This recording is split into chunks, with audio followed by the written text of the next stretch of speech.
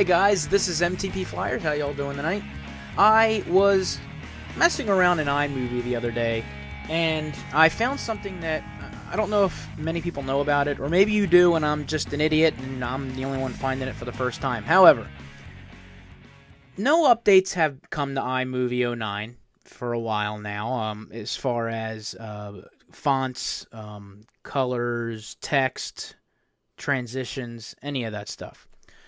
However, I was goofing around the other day, and I did find something that may help you spark up something if you're a little bit bored.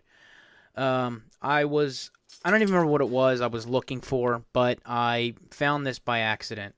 And let's go ahead and make this full screen. Get me out of the way. Alright, so here you can see that I am working on the video that actually just went up. It may be before or after this, I'm not sure, depending on how long it takes. And if you go up to if you're in iMovie and you click on your file and go to Project Properties, and that's not what I wanted. You want to go into iMovie to your preferences, and you notice in your iMovie preferences there is browser, video, and of course font. Here in font is where you actually have the ability to change your font.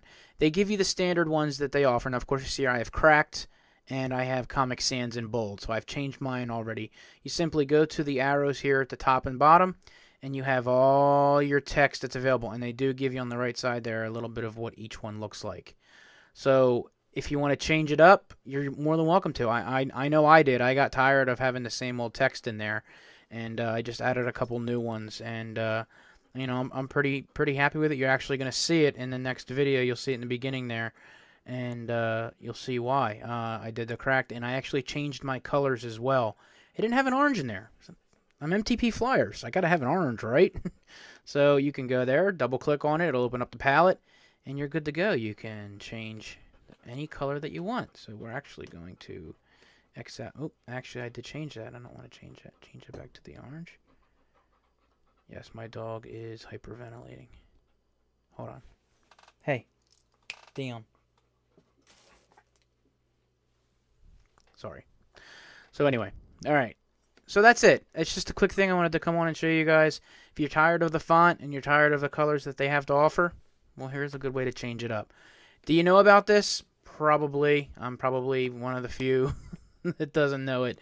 But I just figured I'd share it with you guys, and hopefully it can, you know, help change a little bit until hopefully,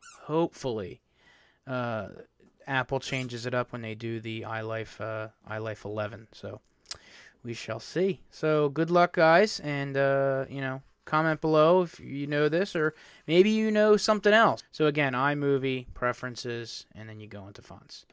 So that's it for me. You guys have a good one, and it's 10:29 on Sunday. It's time for some Entourage. So you guys have a great night. I'll talk to you later. See ya! Command Shift A!